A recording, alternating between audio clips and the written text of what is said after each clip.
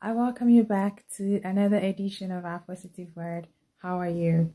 Our topic today on this 269th day is careful words.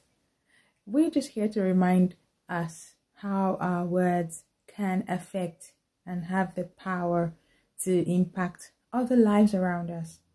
Psalm 34 verse 13 says, "Keep your tongue from evil and your lips from speaking lies." Psalm 141 verse 3 says, "Set watch over my mouth, O Lord, and keep the door of my lips." If the psalmist didn't know something about how powerful the words of our mouths are, I don't think they would give us these scriptures. Lots of other scriptures abound about the lips. Words are powerful. Whatever we say can never be taken back. So we have to be cautious, take caution, pause, and pray before we speak. If we're not sure, we have to stay quiet until we get a good thing to say. Let your words always bless. Use them to help, not hurt. Encourage, not discourage. To love, not hate. To build up, not tear down. And to soothe, not sting. He said, she said, they said.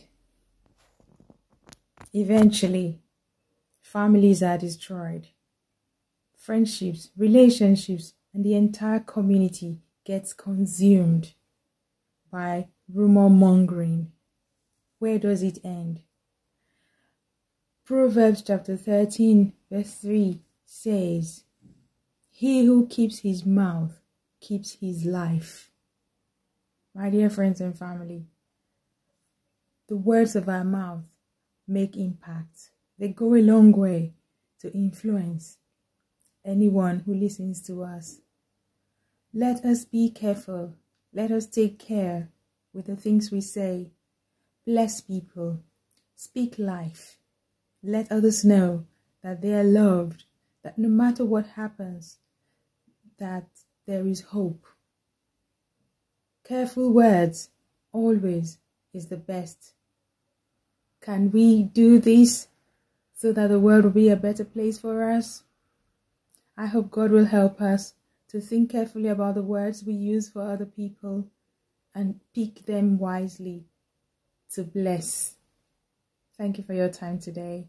God bless you.